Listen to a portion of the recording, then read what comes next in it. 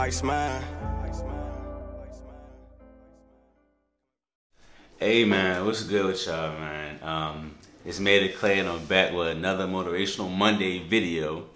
As you can see by the title, today I want to talk about situations being what you make them. What I mean by that is, it's all about how you perceive it and how you allow your situation to fuel you. It can either fuel your negative reactions or emotions like, depression, anxiety, anything negative, or it can fuel your positive emotions or reactions like inspiration, motivation, stuff like that. So it's really all about how you make it. And to give y'all some insight, like me, be very honest, like I'm just coming out of depression. I'm not even gonna lie to you. And to tell you the truth, it's people that are in or were in similar situations that I was in. And you have this half, they use that to push them into a new, better chapter of their life. And then you have this half who allowed that to drag them down and hold them in that same chapter in life, but just made it worse. So basically kind of holding them back.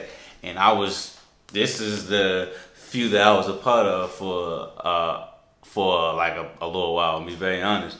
I'm just now coming out of that. And just want to let y'all know that, like, y'all situations is what y'all make it. Yeah, at the end of the day, it's stuff you don't have control of. I'm going to keep saying that. But at the end of the day, there are things that you do have control of, that you focusing on the things that you don't have control of is causing you to literally mess up and destroy the things that you do have control of. And I don't know you all's personal lives that may be watching this, so I can't tell you what that may be. So you're going to have to sit back and do some self-reflecting on your life and your actions and, things that led up to where you are in life right now, and ask yourself, like, what can you control? What can't you control? What could you control that you let slip by or you messed up? And what could you control that you focused too much on? You know what I mean? And I had to do that. Like, there was a lot of things that I didn't have control of that I focused too much on, that allowed me to, or that caused me to not pay attention to the things that I did have control of, and just allow myself to keep slipping deeper and deeper into depression and stuff like that. And that ain't really a place you want to be at. Like, that's really not a place you want to be at. But at the end of the day, man,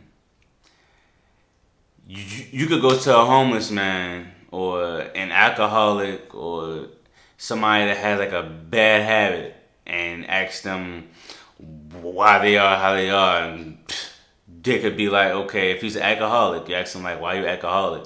And they could tell you, hey, my dad was an alcoholic, my dad had a horrible life. You could go to a millionaire or someone that's successful in life, ask them the same question. They could give you the same answer. Well, my dad had a bad life. My dad was an alcoholic, and I didn't want to turn out like him. These two totally different people had the same exact type of parental figure in their lives, but their lives went two totally different ways. Why? Because it's how they perceived their lives, how they allowed their situation to fuel and affect where they were going in life, man. Like, you have control over where you're going in life. It may not seem like it because you focus on things that you don't have control of, but at the end of the day, man, if you sit back and actually get over yourself and actually reflect on the things that you can control, and you focus on that and tune out the things that are going to keep coming that you don't have control of, man, I'm trying to tell you, you'll go pretty far in life, man. And I'm not even far in life right now. I'm still on my grind. I still got a long ways to go, but at the end of the day, I'm never going to get there if I keep focusing on things that I don't have control of and keep literally letting the things that I do have control of be stagnant and literally just sit there and not progress because I'm too focused on, worried about letting things I don't have control of blur my focus and blind me from the things I need to do for myself to get where I want to be at. You know what I mean? So at the end of the day, man, your situation and where you go at in life is completely up to you. If this thing is going on, see if it's in your control first before you sit there and start going on negative. Oh, this always happens to me, stuff like that. Hey, your life is gonna be what you think it is. Life is gonna be what you think it is. If you think you're destined for failure, you're gonna drive yourself to failure. If you think you're destined to greatness, it ain't gonna be easy. I'm not saying it's gonna be a red brick road that leads you straight to greatness, but eventually you keep telling yourself that you block out all the negativity, you gonna get there. It might not happen tomorrow, might not happen next week, might not happen next month, might not happen next year. But if you stay on that ground, it's gonna happen eventually.